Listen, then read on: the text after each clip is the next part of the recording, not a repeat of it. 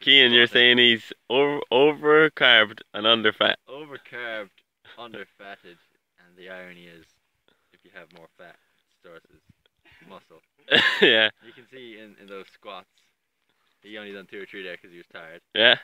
Press ups, he has to go with gravity to make it easier. Because there's not enough he's fat. doing it on a slant, so it makes it easier to go down. Is there not enough fat, is it? Not enough fat. Look, he done about 2 or 3 because he's tired. He's doing jumping, I don't know, jumping J's. They're not even jacks. It's like a half jumping jack. Just too much carbs, isn't it?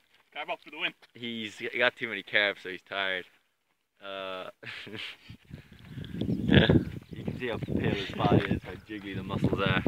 Muscles, I say, but fat. Anything to say, Chris? You got the wrong diet. Carb up for the win. You should be eating chicken, some cheese. Yeah? Yeah, definitely. Just more fat and less carbs. Basically, what you want is just like a tub of fat. Yeah? The fat you eat is the fat you wear. Like, you can have carbs now and again, like on the weekend when you're going on the bender or something.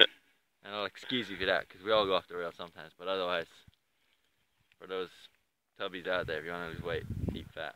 Is it? Basically. Yeah. Bit sluggish, I suppose, without the fat. Sluggish, yet again, irony. Without the fat, you start to work like a slug. Yeah.